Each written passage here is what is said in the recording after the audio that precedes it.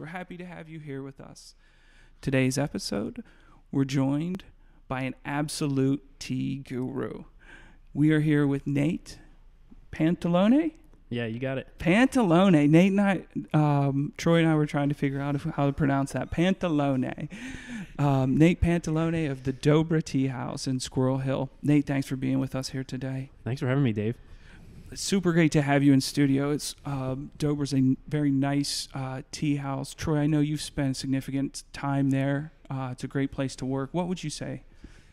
Before doing any work with Nate, I was a frequent customer because of my girlfriend. Shout out to Joy. She brought me there for the first time. And as a writer, it's super easy to get work done.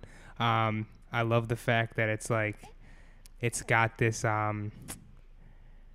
overseas type of feel, in the sense like you could take your shoes off and get really comfortable. Hopefully you don't have smelly feet. But yeah, overall, just a comfortable and cool place. I got a lot of work done there. Yeah, it's absolutely, when you step in there, you're literally being transferred to somewhere else. It's no longer Murray Avenue in Squirrel Hill. It's a wonderful space. It's very comforting and warm. And that's why super excited. Before we get into floating, Nate, can you take us back to what started your interest in tea? Yeah, sure. So hope the story's not too long. Let me know. When I was in college, my buddy and I were drinking tea to study. At least that was what we told ourselves initially, and it ended up being more or less a talk session, time for connection, a little bit of gossip, spilling the tea, as they say. Yeah, Look at you. And it ended up being a ritual for us that we do that. We found a comfortable little tea shop after a few months and just spent a lot of time there over the years through college. Found tea drinking as a good way to socialize, relax, have a good time. And then we turned it into kind of a ritual outside of the tea room. We turned it into a blog, and after college, I turned it into a career. So it was, I actually originally wanted him to do it with me, but he decided that he'd rather stick with his more traditional career path, and that's cool. And right on. He probably is jealous every day that he has a 9 to 5 and you are running the show, doing your thing, and sailing the ship your way, man. Good on you. It takes a lot of bravery, especially when the partner doesn't just, and maybe you got scared, maybe you had family early. There's a lot of reasons why, but the fact that you stayed the course past that, man, good on you, because your tea house is very successful. And I guess, can you talk us through opening a tea house in Pittsburgh, how that was, the process? Yeah, sure. It was actually a long and somewhat difficult process. We had troubles finding a space initially. We had troubles with the original landlord that we were trying to work with. Just lots of broken promises or unfulfilled promises types of things. That was frustrating. We started in, I want to say, April of 2013 or 2012, April 2012. And we weren't open until March of 2013. So it took almost a whole year to get everything together. We had problems with customs, trying to get our tea into the country, trying to get furniture into the country. We imported a lot of our rugs and things that we got, trying to get those in through customs, and everything was delayed. We had troubles with contractors, as I hear from everybody. This is a perennial issue. Just troubles everywhere, but it was worth it in the end. You got to go through it, man. You have to absolutely go through it. Now the fact that you're set there and everything's so genuine, that's where that transference comes from, where you walk in and everything's authentic in the way that it should be. So that's where that transference comes from. All of that trouble you had and dealt with, it was worth it. Yeah, it was. Why Squirrel Hill? Squirrel Hill is an amazing neighborhood in the city, a gem in Pittsburgh. I think there's different types of people here. It's kind of a crossroads in the center of the city, or maybe the east side of the city, where you get people traveling all over the place. tons of buses run through here. The parkway's right next to it. There's like the neighborhood's so big. There's a north and south side of Squirrel Hill. And yeah, just walking around here, you see like everything that Pittsburgh has to offer. Yeah. You see all these different businesses in one place. You don't see the same type of thing anywhere else in the city, except maybe downtown, but it's different. It's a more business 9 to 5 type of vibe. And this feels like a proper like neighborhood, like a place where people can really come, relax. You know, it feels like a real lived in space. And that's why we chose Squirrel Hill. Right on. I mean, all the things being here in our 6th year, totally agree. I mean, you see families walking in the streets. There's farmers markets when the weather's nice. There's a good community. It's spot on, man. It fits extremely well. Yeah. So being open for so long, can you seen any major trends in the tea industry? Any changes? Yeah, tea in Pittsburgh has become more popular, and part of that has to do with us being here, that we actively try to educate our customers on traditional teas from around the world, try to make tea brewing part of everyday life, try to make it accessible and easy, because a lot of people in Pittsburgh are coffee people. Their parents maybe just drank iced tea in the summertime, Lipton or whatever. Then they know how to make a pot of coffee, but they might not know how to make a pot of tea. And we try to teach traditional tea methods and also try to teach just basic, easy tea at home methods. Frankly, like historically, tea has just been a drink of the people. It's why it's the most common drink besides water in the world. And just a lot of people in Pittsburgh don't know how to do it. And that's kind of a little hurdle we try to help people with. So, as far as major trends go, there was the big matcha craze a few years ago. Everybody was talking about matcha, how it's going to cure cancer and whatever. And that's died off, thankfully. But yeah, the chai is always popular. People love chai, that type of thing. Have you converted a bunch of coffee drinkers? Probably a few. I think more we've shown a few coffee drinkers that tea can also be good. Like my dad really likes masala chai now. He was a black coffee type of dude, and we made him a really strong cup of masala chai, and that's his go-to, and he has it every so often now. Still not full convert. Making that conversion from somebody that is a hardcore coffee drinker to the masala chai, what is it about the masala chai that overlays so well for the coffee drinker? It's the strength of it. Yeah. Like my dad's a burnt steak, black burnt coffee type of dude. Get it. So he likes the really strong spice, the strong black tea of the masala chai, the stronger caffeine level in the masala chai. And that's where that crossover is, for him at least. Very interesting. I think it's one of when first stopped in a Dobra and to see how you guys brew your tea. I think it's so fascinating, and as we got to chat a little bit before coming in, just the elements you use. Can you talk us through kind of just making tea at Dobra and what that kind of means for your guests? Yeah, you mean elements in what way? Like what we use to inspire us, or the physical elements of making tea? Both. Okay.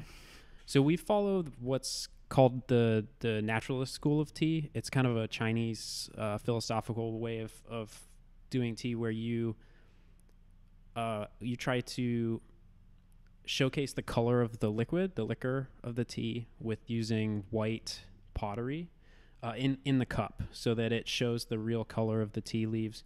You don't use cups that have like a colorful center, because that can kind of obscure the real true color of the tea. And we try to brew the leaves without any milk, without any sugar. By and large, there's a few traditional exceptions, but to make the tea the primary object of what we're showing off. So we brew a lot of our teas are just the tea leaves and water, nothing else. There's no other ingredients. There's no anything else. And to do that, we change our water temperature. So we always boil our water. It's part of traditional tea brewing is to clean the water by boiling it. That makes it more or less sterile, pasteurized, or however you want to call it. And then we bring it down to a temperature, sometimes a lower temperature, that we feel is best for brewing the tea leaf. Some green teas are more sensitive to heat. They like a colder temperature. It showcases the flavor better. Some teas like black teas need that hotter water, pull out the flavor to show it better, because it takes more heat and stuff to make the black tea compared to the green tea. And in doing that, we feel that it most honors the flavor of the tea, that we try to present it in a traditional way. A lot of these teas have been made in China or Japan for decades, or often cases hundreds of, maybe even 1,000 years. And we're calling back to those traditions, trying to hold those traditions of the Chinese or Japanese, whichever tea traditions they have, in our pottery, in our presentation, things like that. That's awesome and fascinating. I think that's what sparked my interest in you, to hear you talk about tea. And there's absolutely no way that someone can hear your descriptions and not be like, I want to go to his tea house and try that tea, for the dedication you have to the craft. It's amazing. And that's so fascinating to hear you speak on it, because growing up in Western PA, Lipton tea, right? Yeah. Right? Yeah. Or the whatever, the dissolved stuff. So to have that availability here in Pittsburgh, Squirrel Hill, right up the way from our studio, like, I just think it's a fascinating thing. Yeah, you're really sharing culture with a completely different group of people, which is amazing. Like, I thought it was fascinating to learn, like, what you said about the white pottery, and even just like us talking the other day, how you said traditional tea ceremony is called Gong Fu Cha. I think that's just really unique, that all the steps that you take to bring the best product to people. And just being true to it, like, and that's what makes it so successful for you. I mean, Dobra Tea House, it's a destination. People travel there not only to be able to transport into the traditional way, but to be able to experience that, because they can't get it anywhere else. That's what makes it so special. Hey, real quick, tell everyone what Dobra actually means. Please. So Dobra means good in a lot of Slavic languages. And we draw ours specifically from Czech. So our name, in essence, means good tea. So we're Dobra tea, good tea. And that's what we try to provide, is good tea. We try to provide it at a reasonable price. We don't think that tea should be for elite people, that we try to get tea that's only what we think is reasonably priced for the amount of effort and everything that went into producing it. We also try to get tea that is very low or has no pesticide residues. We have all of our tea laboratory tested independently to confirm that they meet at a minimum European Union standards, because there's a lot of tea, especially tea in the United States, that can be filled with pesticides. The United States has almost no regulations on the pesticides that can be in tea. So I was thinking, because I got a friend that talks about weed the way you talk about tea, man. Like, you got that medical tea up there. That's what you need, that top shelf, herbal. that Both herbal. Gorilla Glue tea. I need that, Nate. That's what we need here, sir. One of the coolest things, man, when we first started to chat, was like, we both have kids that are the same age. How wild that is. 4 and 1. Being a successful business owner, an entrepreneur, how do you find the balance between being a businessman? And I'm speaking to you as a person. I always seek it as well, to try to find the proper balance. There is no one way, but how do you find a balance between being a businessman and being a good father? It's hard. You probably know it can be hard some days. It can be challenging. You got to find time to work, and you got to find time to be with your children, and I mean, not just to be with them physically, but to be there mentally. And I don't know if I can tell you how I do it. I'm still trying to learn how to do it every day. You know, I'm trying to work on it. I'm trying to get better every day. Recently, I feel like I've found a good balance, but that's only because we're a takeout and outdoor seating only right now, and I'm home like more or less 6 days, and just really enjoying family time right now. Actually, like pulling my hair out some days, and some days just having like a great time with my sons. Like we walked around the cemetery in our neighborhood the other day, and just had a good time. That sounds dark. But no. Yeah. All right, yeah. Cemetery. No, I mean, it's a beautiful cemetery. And I believe it. Yeah. And the 4-year-old, he wants to go and like know who everybody's name is, and you know, wants to spell their names. He's trying to learn how to spell, and that's amazing, man. The other one's just looking at flowers and pointing out birds and whatever. Just happy to be there. Yeah, because he's one, right? Yeah. 4 and 1. I feel you. They don't know the sad side of it. They're just they're enjoying the grass and the being outside and Yeah, no, you're right. All jokes anyway. Cemeteries can be fun places. Well, I think one of the things I always like to share is the main reason we see guests are generally three areas: aches and pains, improved sleep quality, or stress and anxiety. And as a business owner, all the business owners I'm fortunate to talk with, it's stress and anxiety, man. It just is. It's and here's one. I'm working with our daughter who is 4. Her name's Hope. I'm working with Hope for her to understand that excitement and anxiety are the exact same physiological reactions within the body. The difference is up here. You can be excited and have anxiety, and it's positive. It is all how it's framed. But regardless, we want to physiologically somewhat heal that. With floating, to be able to turn everything off, it's one of the largest things, stress reduction. And as a business owner, I'm so excited to get you in the tank, man. Before we do, what kind of questions do you have about floating? I don't know. I can't think of anything right now. It's an hour long. Maybe you could quickly talk me through the process. Right on. Yeah. We'll get you through.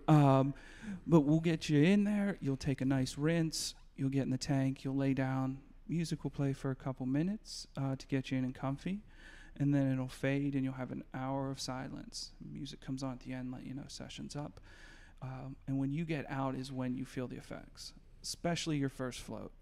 It's a delayed gratification where you're in there and your body's healing. Your mind is exhaling. And it's not until then you step out that you realize all of the benefits. So it's always just give yourself the hour. Music comes on at the end. The shower afterwards feels absolutely amazing. It'll change your life. Agreed. But definitely I was trying to think. It's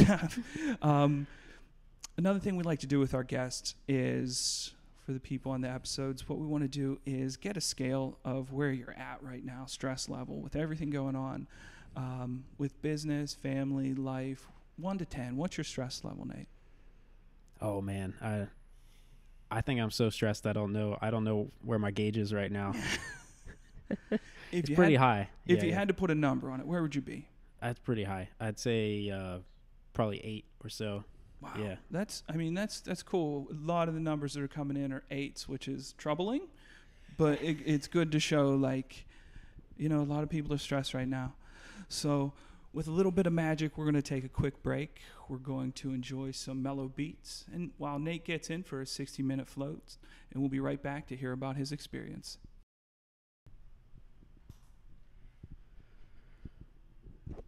I always like to think that we solve about 42% of the world's problems out here, the 3 of us, while people are floating. Why 42%? We don't get all the way there, and I wouldn't say we're quite half. I mean, we have a short amount of time. You give us probably 30 more minutes. 40. Like 78%. Oh, I was going 82. 82? All right. I was going 82. Also, 42 is already the answer to everything. What? This is you better hit this. No, hit this metronome. It's already on. Okay, right it's on. 42. On. Okay, talk to me. 42. Jerry Stackhouse. Why is he the best? Why 42? No. That British writer. Which one? Yeah. Hitchhiker's Guide to the Galaxy. Yeah. My man knew. Yeah. My man knew. Yeah. Yeah, he knows. Yeah, very interesting, man. Going in for an hour, like, let's see. So it may be tough, but as you sit here, just kind of, taking in your float and the effects, how would you describe, how you feel physically? physically, like when I was floating, I could feel all the different parts of my body and how they were kind of reacting to the floating, and really specifically how each part of me was feeling. Like they were, I could isolate them mentally, and I adjusted my arms as you suggested to kind of work on a specific part or two. Like my shoulders were really tight, and now they don't feel as tight because I kind of worked it out. Good. As I was floating, just sort of changing position, and it really felt like taking a weight off of everything. Just we were back there kind of doing your walkthrough. You had showed you had some tightness in your shoulders. Where did you find a position that helped with your shoulders? Yeah, the hands behind my head, like you suggested, was great. I tried moving them up a little bit, moving them down to my sides, and then I felt like a kind of a pop, like if you crack a knuckle or something, but right in my back, like between my shoulders, and that it felt great, and it ended up being that was kind of the moment where they kind of everything kind of relaxed really well. It was like things were kind of moving back in place, like, you caught your stride, man. Yeah, You caught your stride. Even a more challenging question for people when they come out, especially their first one, how would you describe how your mind feels? I feel like this will be an easy question for me. It was something I experience a lot when falling asleep, or I mean, people call it, you hear it, shower thoughts or something too, where you have a sort of mental fluidity, and it's a little bit meditative. In this case, maybe even like abyssal, but in a good way. Right on. Just a clarity and a fluidity that comes with having no distractions and nothing else going on. And we always have a lot of distractions around, life's full of distractions. Very well said. Very well said. And especially owning a business, right? You said, pre-float, you touched on how we never really get time off. I can empathize very well with at any time an email can come in, a supply can go wrong, a shipment can not be there. So I'm really curious, how was that silence for you initially? It was comfortable. Yeah, good. I don't get silence a lot, so it was automatically comfortable. There was also time to kind of meditate on, like I was saying, physically, like aspects of my body I don't get to focus on, and think about why are my shoulders tight, and the rhythm of focus on like the rhythm of my breathing and things like that come from like a good meditative state, comfort and silence. So. Yeah.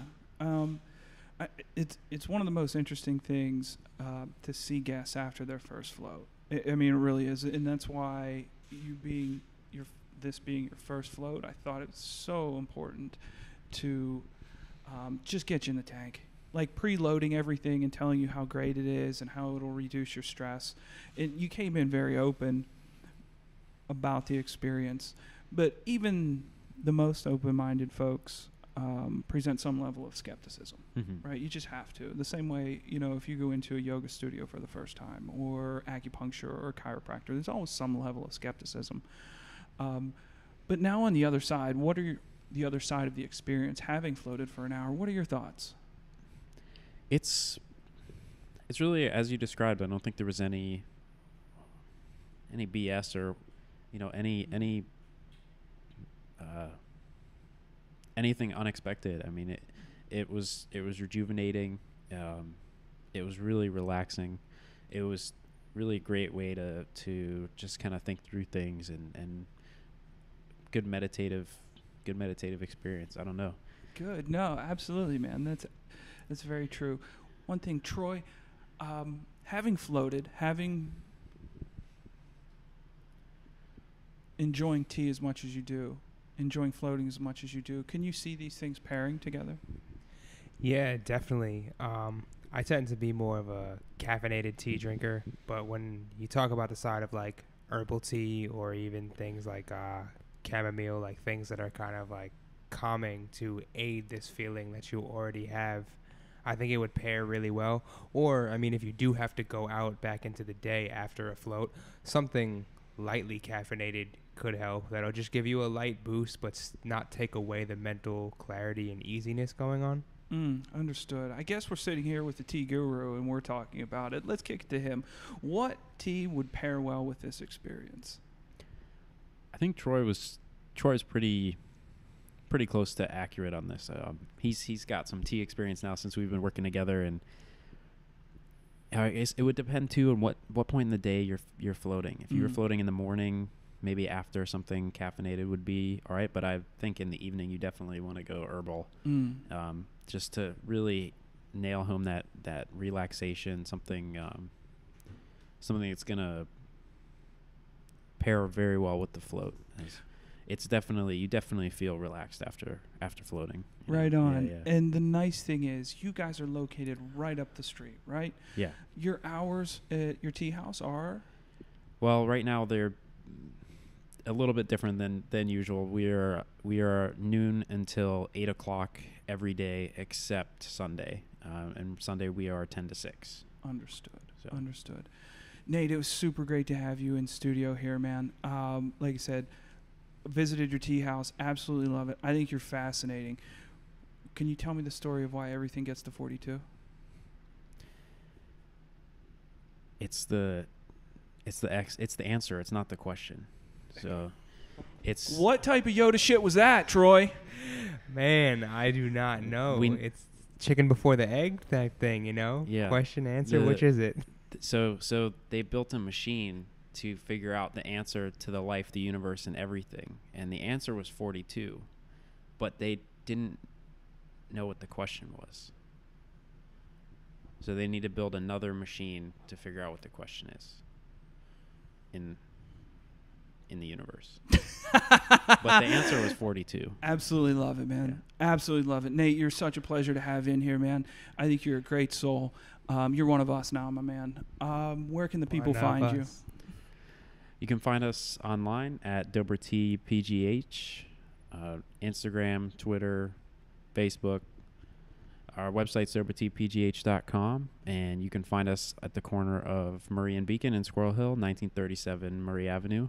And, yeah, stop down for some tea. Also, if you are not in the area, do you ship tea? We do. How can we go about that? We have it for sale online on our website. We have seasonal updates as well. Every time we get a new shipment, they go on the website, and we ship anywhere in the United States. Awesome, folks. If you're listening to this in Pittsburgh or far away, whichever land you're in, check it out. It is dobratpgh.com. Get yourself some tea. If you're in the neighborhood, if you're in the beautiful, walkable neighborhood of Squirrel Hill, swing by, get yourself a fresh cup. Nate's a super good guy. Any questions, Troy? No questions, but isn't there a special announcement between the two of you? Nate, do you think there's any tea that we could serve here at Levity that would pair well? I believe so, Dave. Yeah.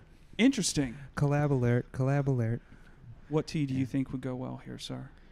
We have a few great herbal blends that I think we'll be showcasing here at Levity. Something like our Eastern Winds blend, which is a mixture of flowers and spices commonly used in the Middle East and Asia for different herbal effects or flavors. And it's summertime. I think we'll showcase a few really delicious herbal iced teas that are relaxing naturally and would be great even in the evening after a comfortable float. Right on. You're the man, Nate. Lots of love. All those listening will be able to serve fresh, local Dobra tea. And like I said, if you're far away, don't sweat it. You heard the man talk about how they do things, their quality control. Dobra PGH. That's going to be it for us on this episode. If you like what you heard and it sounded like Nate was super relaxed afterwards, Nate, 1 to 10, where are you at now? Stress-wise? Yes, sir. Ooh, much lower. Yeah, like 3-4. 3 to 4. That's a good reduction. Yeah. My man, if those relaxing benefits sound good for you, hop over to scheduleyourfloat.com. Get yourself right with a 60 or 90-minute float. Come in and check us out. Lots of love, Nate. It was great having you in here.